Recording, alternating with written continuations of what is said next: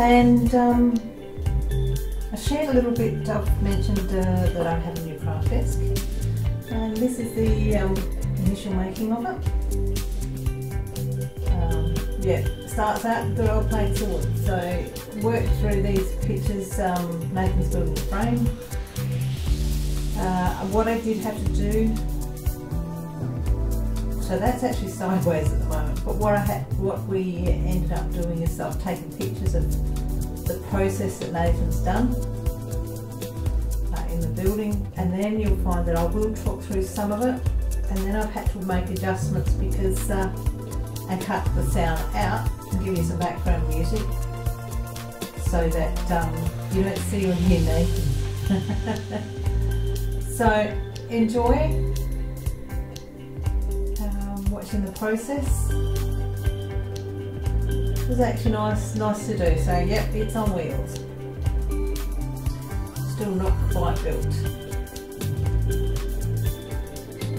That was the process of putting the white sides on. So that on top, so that's what it's probably on there now. There we go, wheeled it into the craft room. That's its final spot, but it's not the final spot for my cupboards. They're still sitting there right now, but I haven't moved them yet. And just a little bit of a look, see some of the stuff that I've got on there already before I even paint it. And I think me showing that I can't get my knees under there when I'm sitting. So I have to sit carefully on this, but enjoy the process. Next stages for this, gosh, there's not much room in here to show you. Next stages for this is I'll paint the top, white paint, and then I'm going to resin it, which is still trying to work out how I'm going to resin it. I'm going to use blues and whites and probably some tanny browns and see if I can get a semi-ocean theme. See how we go. But yeah, first things first, I'll put a coat of white on and see how that comes up. So top's painted. I have taped the edges to its tight. So the resin that gets poured on stays on. It is patchy paintwork, but that's okay because I'm going to put colours into the resin when I pour it. So yeah, I will actually record, I don't know whether I'll show you mixing the resin, but I'll possibly just record from when I start doing the pouring. Okay guys, so table has been, that's a bit of lighting, the table's been prepped, about three coats of white paint on there. I've taped the edges and sealed them up so that when I pour the resin in, it hopefully, across everything, hopefully doesn't run everywhere. Basically I'm using Art Resin. Oops, might help if I get it out. Using Art Resin. I do believe I have enough that will do the job. I do have more on order. But what I'll do is I'll measure out how much I've got of A. Whatever I've got left of A, I will use equal amount in level on B. And I'll shut the door. So I'll zoom through this bit and catch you when this is all done.